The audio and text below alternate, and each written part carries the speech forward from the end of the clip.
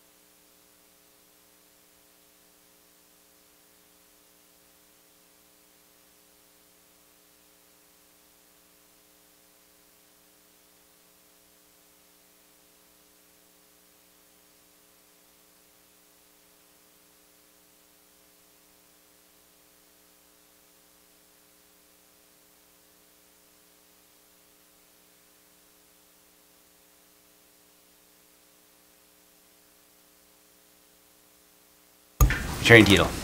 I'm sorry, no, you were done. Attorney Meyer. Thank you, Your Honor. Mr. Russo, again, my name is John Meyer, and I represent the defendants in this case. Now, I understand, how long have you held your current position? How long? Just over 15 years. 15 years. And I take it that your position requires you to be in downtown Keene, basically from 9 to 3, 5 days a week? 8. 8 to 3, okay. And I take it you must know quite a lot of local people at this point? Yes. And I take it that it's not uncommon as part of your job that people, local people come up to you and engage in conversation? That's correct. And sometimes that when they engage in conversation with you, they may be within a couple, body length away from you or fairly close to you. That's not uncommon. No, that's not uncommon. And I take it that you have no objection to that type of interaction. That's correct. Objection, Your Honor. Basis? What does he mean by no objection? Can you clarify the question? By the word objection? Could you restate the question? Yeah. Do you have any objection to when somebody comes up to you just to engage in social conversation in downtown Keene while you're working? Is that a problem for you? No, because I know these people.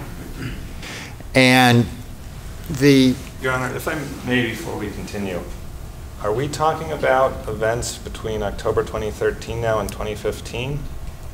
Well, Your Honor, I'm trying to. I think that's a fair point. The hearing is limited to events that have taken place from October 1st of 2013 to the present. Right, but let's just ask about the last 2 years.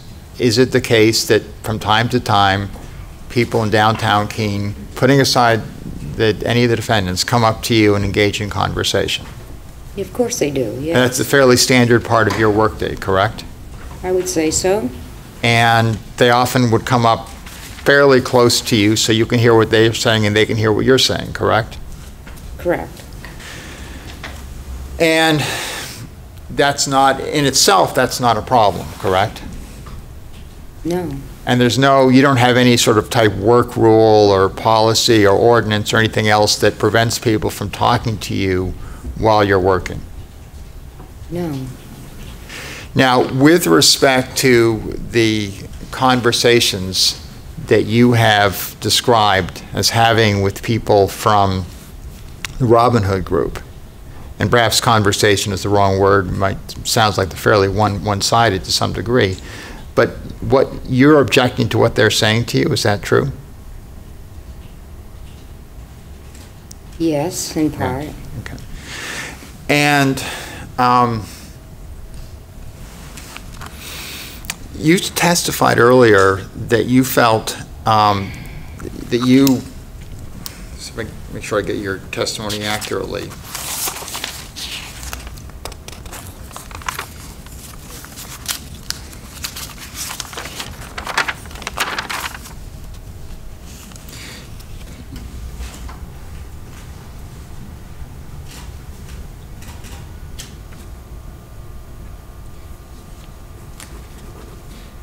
do I understand correctly that it's your opinion or your feeling that what's being said to you by at least Mr. Freeman is offensive? Offensive. I feel it's delivered to intimidate. Well, putting aside what Mr. Freeman's intention may be, do you find that, I mean, we heard the video, we heard what he said to you. Did you find that to be intimidating, what he said? Yes. So that was intimidating to you? Yes. And why was it intimidating to you?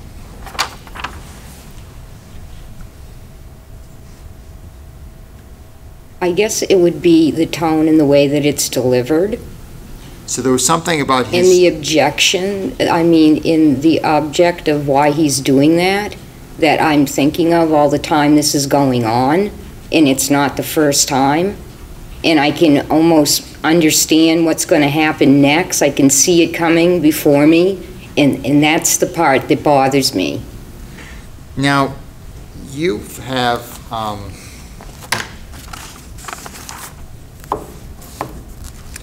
If Mr. Freeman came up to you to talk to you about the weather, would that be intimidating to you?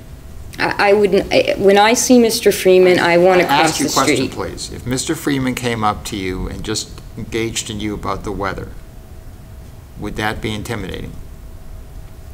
Yes. So at this point, it doesn't matter what he does or what he says, but you regard his presence as being intimidating. Right, because of the former things that have been said and actions done. Now, in terms of this document, which I think we've marked as Exhibit 2 for identification, which is the Officer Time Gap Report, and I take it that's a document you fill out every day? We print it out every day. So it's produced every day, but only some day. Do you write hand notations on it every day or not? Yes. So even on the dates that we don't have, we only have a relatively small selection of dates here, but even on the other dates, you would have a handwritten notation. Right.